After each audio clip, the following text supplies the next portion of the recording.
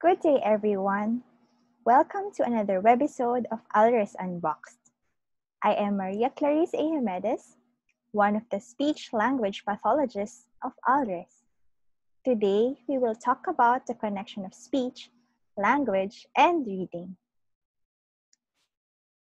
Let's start with the game. Are you ready? So here's what you're going to do. I will flash some puzzles called the rebus puzzles, and I want you to decode the meaning of the symbols. You could write your answers or blurt it out. I'll give you 10 seconds to figure out each puzzle. Ready?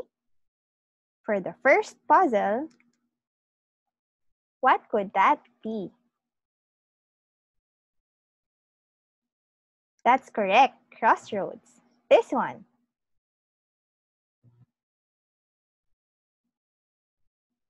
That's right, once in a blue moon. How about this one?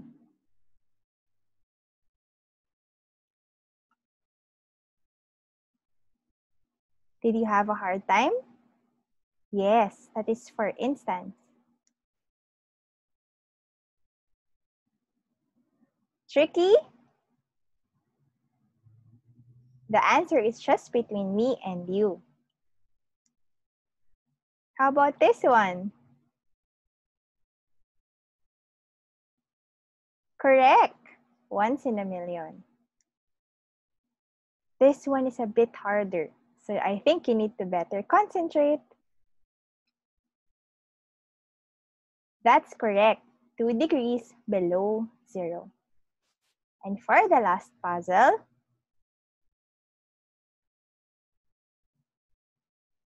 that is correct. Reading between the lines. And that is exactly what you did a while ago during the game.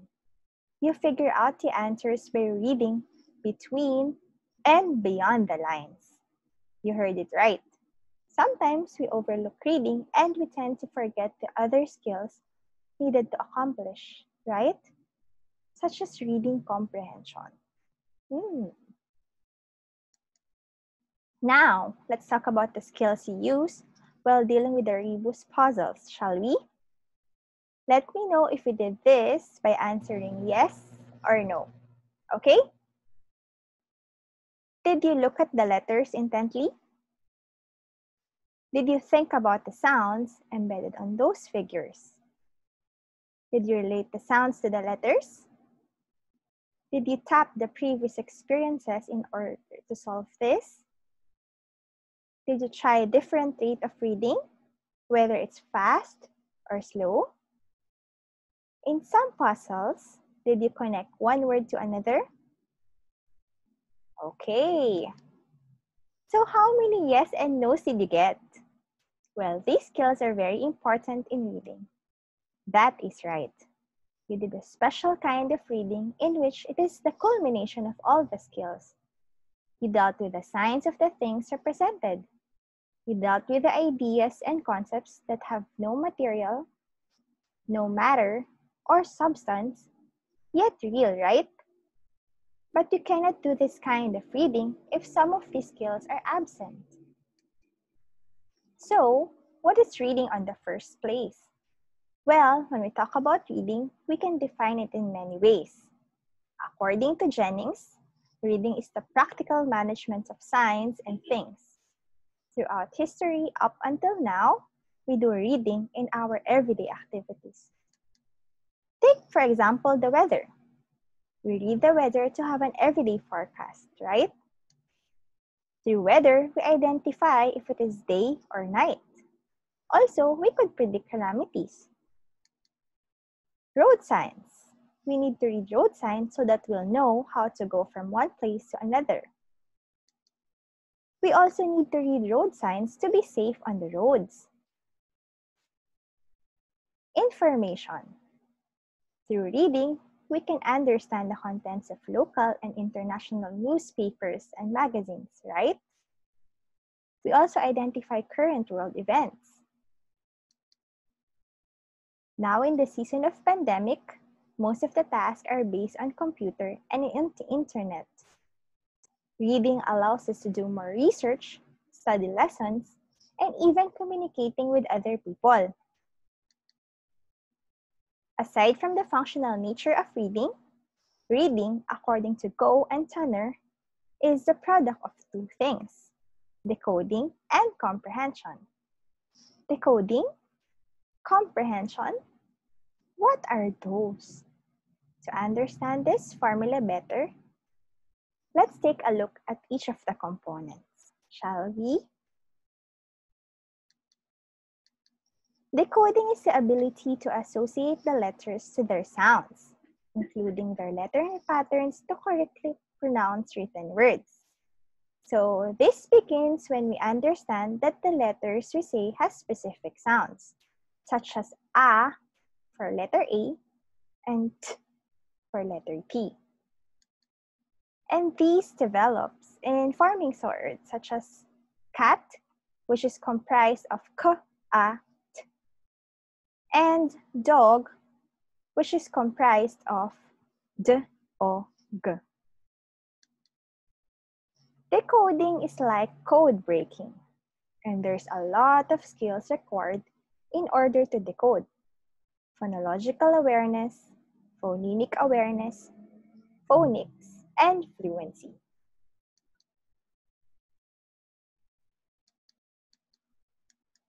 So I'm going to start with phonological awareness. Imagine a big circle on a piece of paper. That is what phonological awareness is. It's going to be a broader awareness of sounds. Even like hearing a sound is part of phonological awareness. So it includes the following: rhyming, alliteration, syllabication, and phonemic awareness. Let's start with rhyming, okay? Let's have a little exercise. What word rhymes with mop?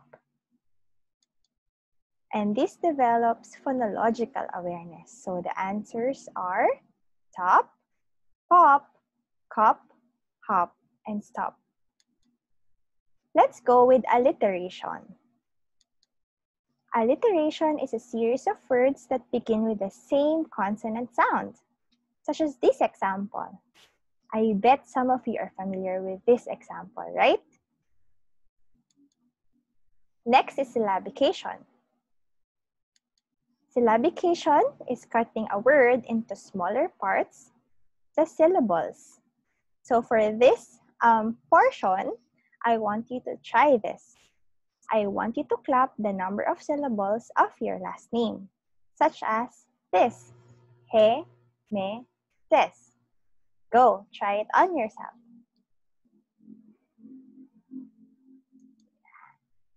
Let's go to phonemic awareness.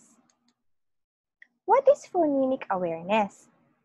Phonemic awareness is knowing that our speech, or how we talk every day, is composed of series of sounds.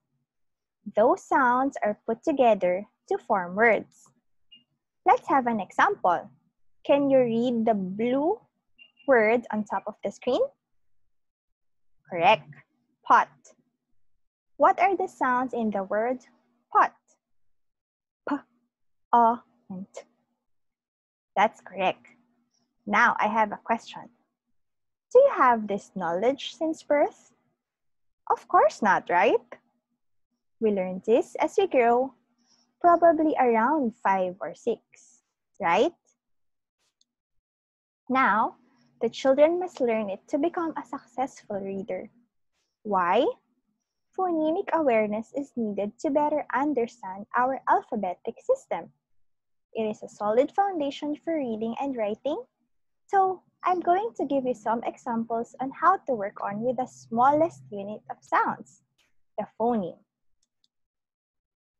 Okay, so first, we could isolate sounds. Say the word chair. What's the first sound that you hear in the word chair? Ch. Correct. Another one. Say the word dog. What's the sound that you hear at the end? G. Correct. Next, aside from isolating, we can segment phonemes. So for example, let's count the sounds in the word cat. K, A, T. And How about for sheep? Sh, e. This one is trickier, right? Because even though the sheep has 4 letters, the sounds are only 3. Remember, the phonemic awareness is the sounds, not the letters. Aside from isolating or separating, you could blend them. How? You can ask your child or your student to say something like this. Okay, I'm going to stretch a word, and I want you to put together the sounds that you hear. Say it fast, okay? T. What do you get? Hat, correct. Also, aside from those things mentioned, we could manipulate words. How? Okay, for this activity, I want your full participation. Okay? Say the word chair. Take out ch and add f. What do you get? Fair. That's right. Okay, are you ready for the next component? The first two are about hearing sounds at some level. Phonics is knowing that sounds and letters are related. We are introducing print. Having the ability to read, write, and pronounce words require the knowledge of the rules of the English alphabet or even the Filipino alphabet. Phonics is mapping out speech into print. So when the children learn that specific sounds correspond to letters, they learn the alphabetic principle. And the last component is the fluency. You can see fluency in both decoding and comprehension. It is the ability to read with speed, accuracy, and proper expression. Readers who have difficulty with fluency tend to read slowly and with inappropriate expression. Some have difficulty uttering the sounds. So what's common among these components of decoding? Can you guess? Phonological awareness, phonemic awareness, phonics, and fluency. That's correct. Sound. All of them involve sounds. We've talked about how to blend, segregate, decode, and find sounds alike. But we haven't talked about how to produce these sounds, right? Have you ever looked in the mirror and move your mouth and jaw this way and that?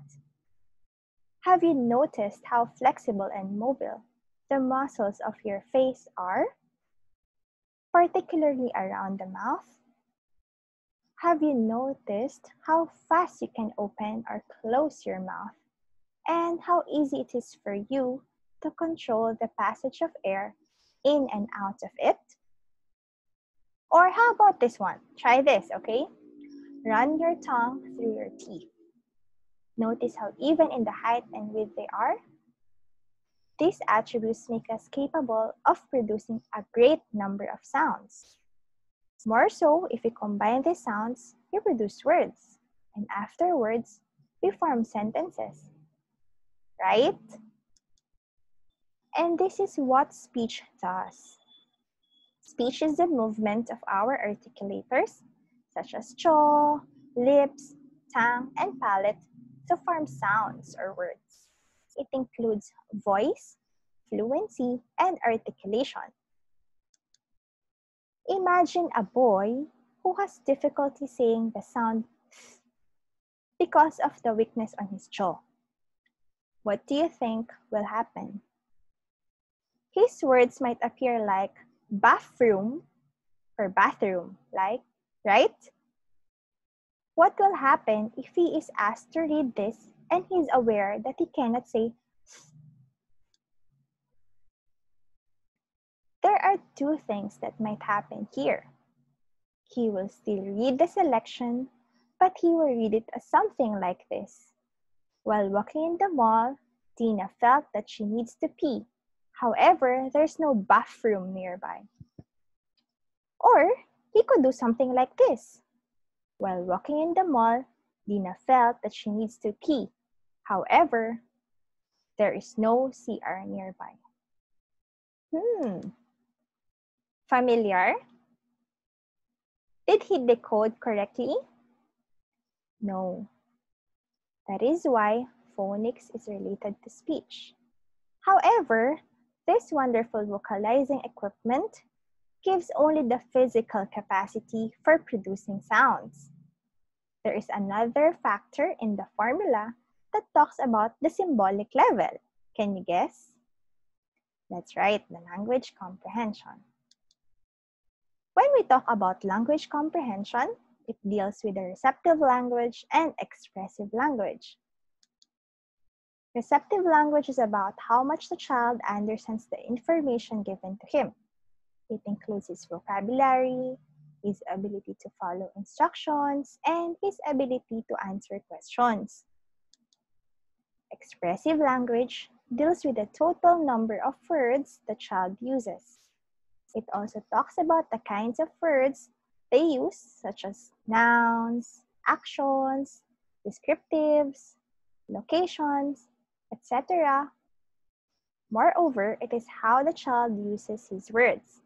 It could be for commenting, requesting, or directing. So going back, language is very important to reading. Yes or no? Yes. Jennings in 1965 says that language reflects the ability of the human mind to abstract, takes out experiences which the mind considers essential, and uses what the humans obtain from that experience. In addition to that, Kottmeyer in 1974 agreed and added this. Teaching reading might be improved if teachers were more consciously aware of the origin and growth of language. So how do we improve language? Let's take a look at this model. So as you can see, we have 3 circles. A is for experience, B is for oral language, and C is for written or printed symbols. This model emphasizes that a person uses reading for a purpose in order to gain more knowledge and to improve language. The reading of C, which is represented by written printed symbols, according to Jennings, is the culmination of all other kinds of reading. These symbols represent oral language, which in turn represent our experiences, and cannot be possible without Circle A. We cannot read C unless we have become skilled in the use of circles A and B, which are represented for experience and oral language. Reading begins at the womb when the body first senses the universe. During infancy, the baby interprets the world. He interprets the sounds, sights, and movements around him. As the baby exercises his vocal apparatus, through crying, of course, he experiments with the sounds. He could form consonant-vowel combinations such as ma, ma, then turns to more complex bubbling when varied consonant-vowel syllables are uttered, such as matapa, or potato, or patata, or tadata. Also, his intonation pattern begins to resemble the adults. Towards the end of the first year, before he begins to use his speech, he is already attempting to communicate. How? Through pointing at objects, through handling objects, and through making consistent sounds. From 1 year onwards, child language develops. From one-word utterances, his vocabulary and structural knowledge grows until he can create sentences. By the time he is in preschool at around 4 or 5, he already knows a lot of things. A lot of words are used increasingly through complex sentence forms and can recount stories, right? He also asks many questions. By this time, he always asks, bakit? Paano? Or bakit ganito? Bakit ganyan? Familiar? At age 5 or 6, when he starts to build Circle C, remember the written symbols, he had acquired a reasonable amount of experience and a sufficient level of proficiency in his native language. Once he has become an independent reader, he will increasingly use Circle C or the print, even more than Circle B, to acquire more concepts and information in various subject areas. Reading will be used more and more as a tool for learning and the main vehicle for the growth and refinement of experiences. How are you? Can you still process the information given to you? What now after knowing the connection among speech, language, and reading? Knowing all these things, I hope that it is now clear that we don't only want a child who can decode.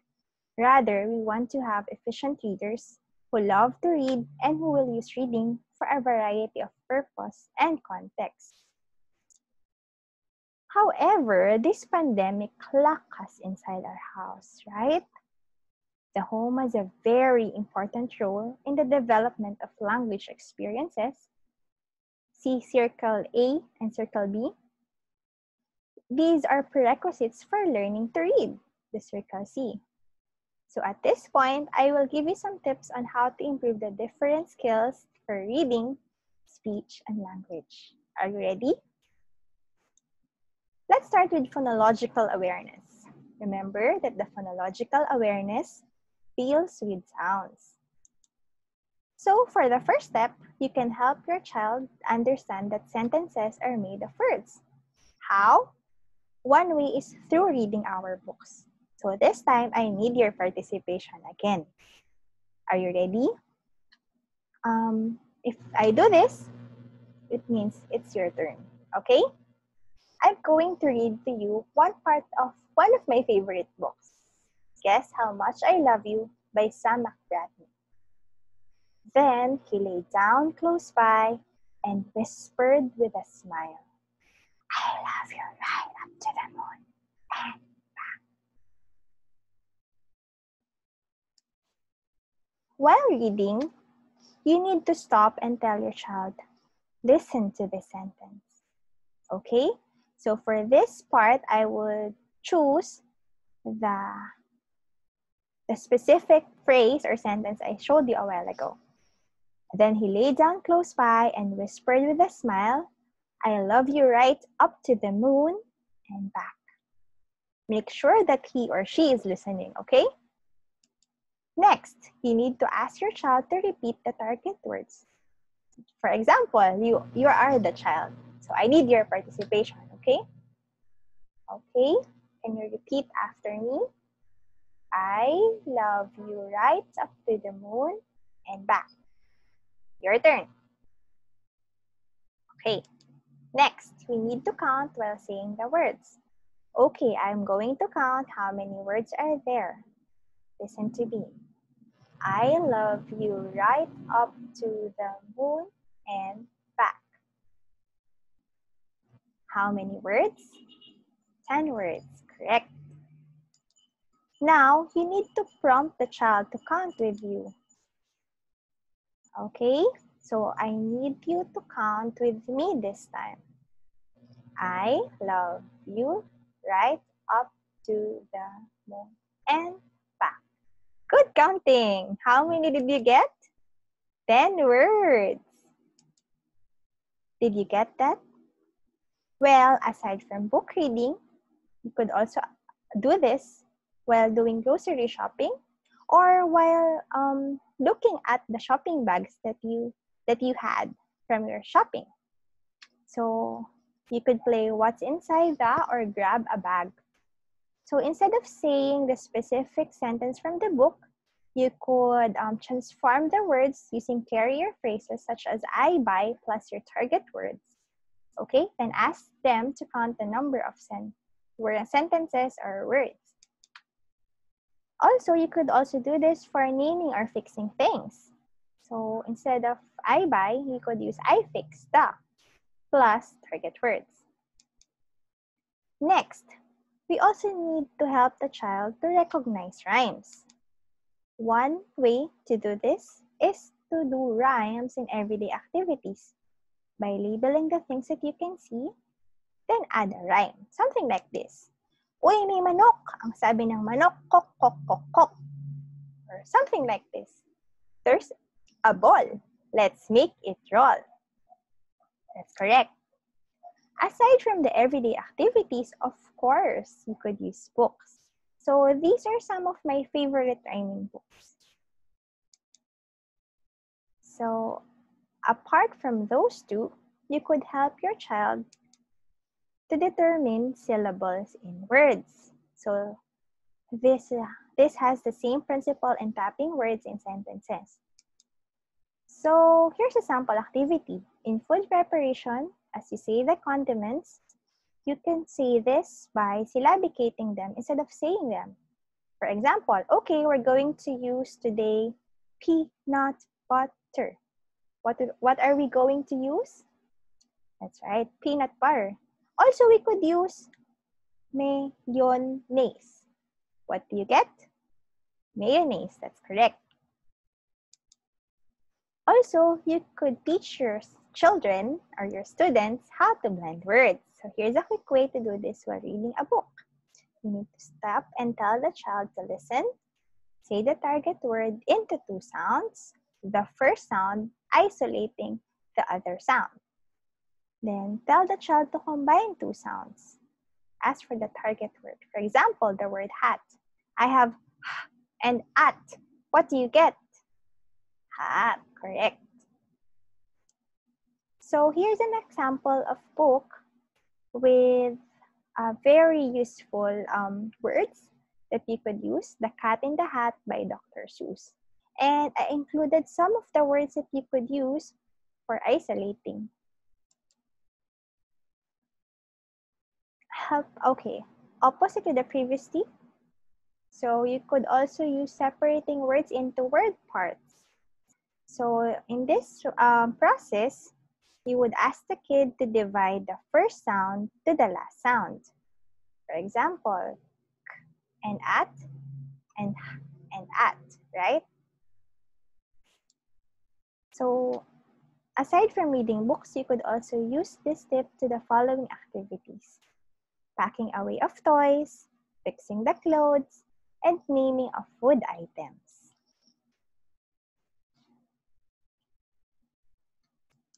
Now, let's go to phonemic awareness. In phonemic awareness, we focus on the individual sounds, remember? Let's play a game again, okay? Let's pretend we are talking to the pets in our house. So, what's the first sound of the word dog? T, correct. What's the last sound of the word cat? T, correct. Galing ah. Okay, some other activities are playing games, completing household chores, and reading of books. Let's go to blending, which is simply listening or saying individual sounds, then combining them to form words. So here's a sample activity for your reference. Are you ready? Let's watch the short clip. This time, meron tayong car. Ang gagawin natin, bawat stops, doon pwedeng mag-park yung car. Kailangan nating pag-combine yung mga sounds ng letters. Okay? Let's try. For example, the word mat. So, mat. Okay? Mat. So, kailangan bilisan natin yung car kasi wala namang mabagal na car na tumatakbo, di ba? Okay, next word. What do you get? Medyo mabagal pa din. Bilisan natin. Ano yun? Did you see that? Well, on the last word, it's the word pot. This time, meron tayong car. Okay. So here are the other activities that also applicable for that. Sorry. So shooting a ball and I spy. So we could twist the traditional I spy. So instead of saying I spy bag, we could use I spy b-a-g. What will you spy? Correct, a bag. Another is segmenting. If blending is combining, segmenting is breaking words into separate sounds. This strategy is helpful for reading and spelling, especially to those words that do not follow regular patterns. So for example, the word rat has 3 sounds. It is similar to the number of letters involved, right? But when we say sheep, like what we've said a while ago, the number of letters doesn't match with the number of sounds. That's right.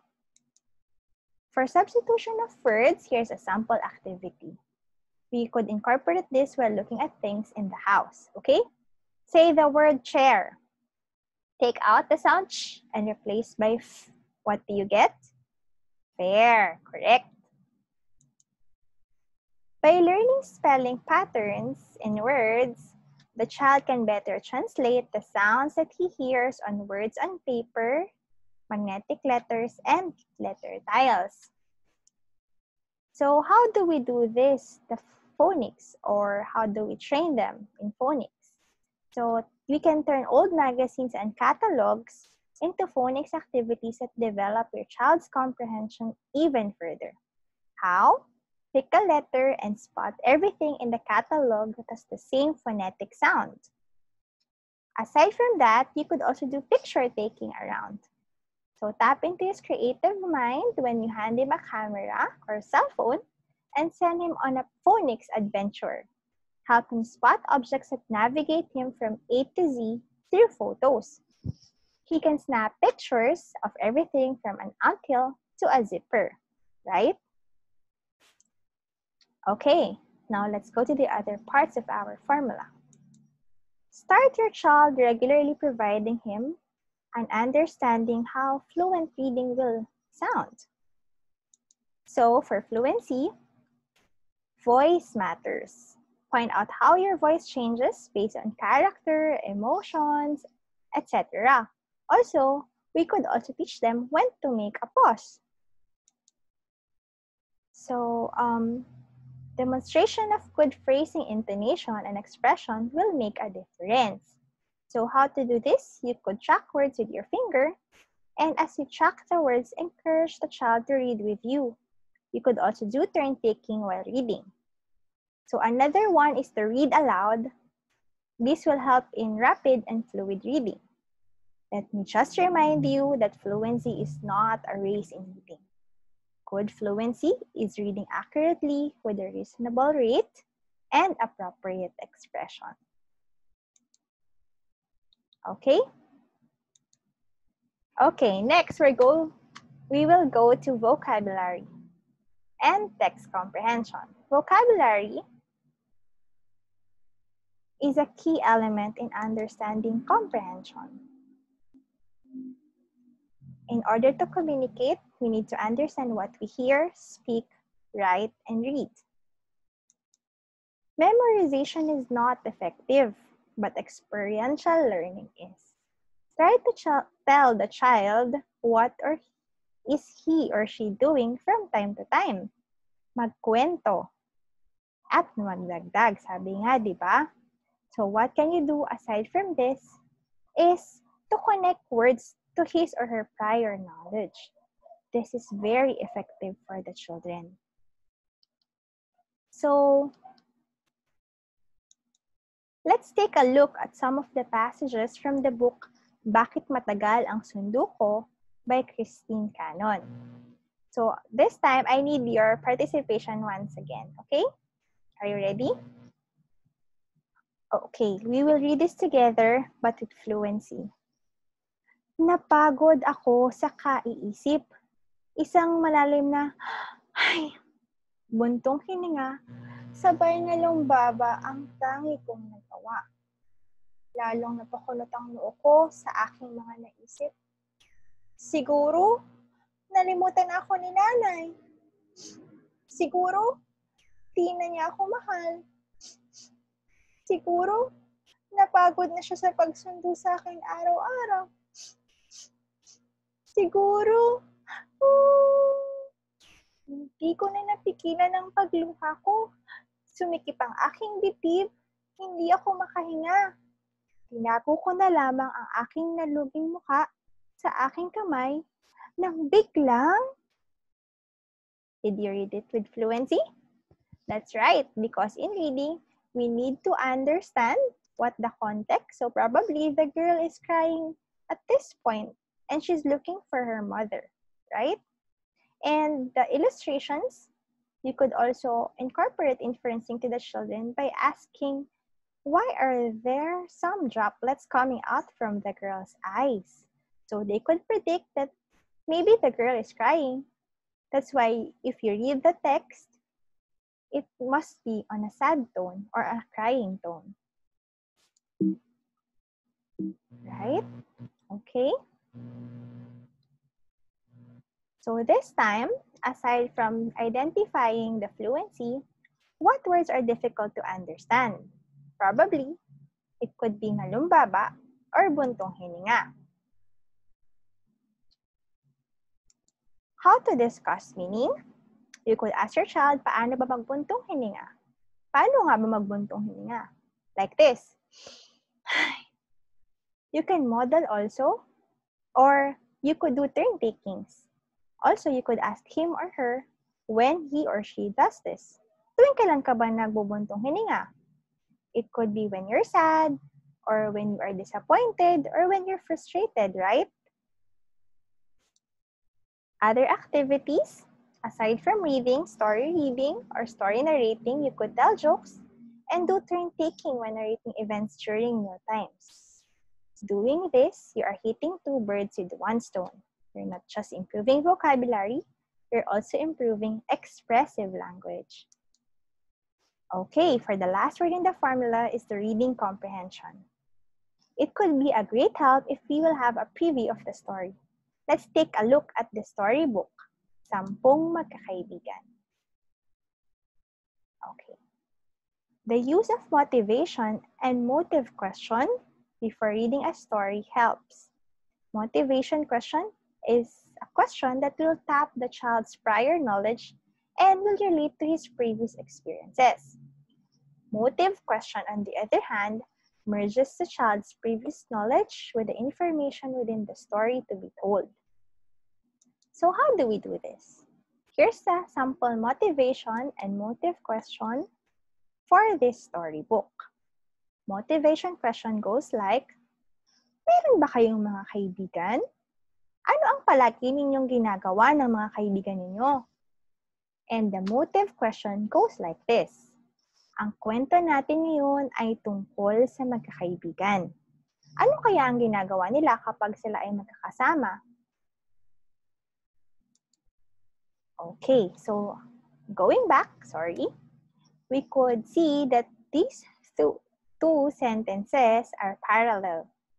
So they're almost the same in format and they both tap the child's experiences.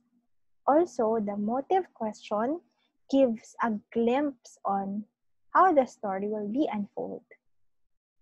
So apart from this, you could also ask different level of questions. We don't want to be limited to the literal questions that you could find the answers in the story. We want our child or our student to interpret as well. For example, we could interpret or evaluate how old is the character, and they would justify or give inferences about this age or about traits or about characteristics.